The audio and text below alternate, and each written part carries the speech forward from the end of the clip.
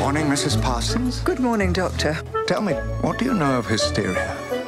Nothing. In its most severe forms, it demands drastic measures. Good, steady pressure, that's the key.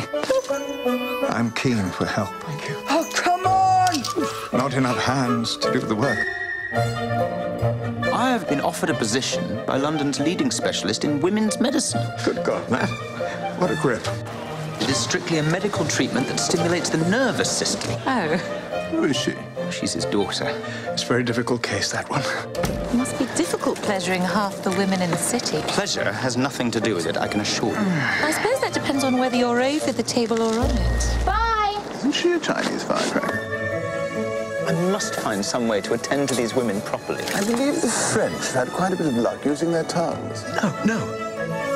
My new generator. My God. Makes you all warm and tingly.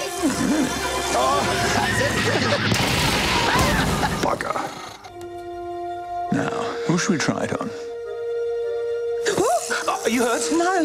Oh, right there. What do you call that little thing? Well, I was calling it the feather duster. Well, I think of something quick, because the girl knows what to ask for. There is a social revolution afoot! Women will no longer be denied our rightful place. This is my electrical assistant. Everything all right, Mrs. Castellari?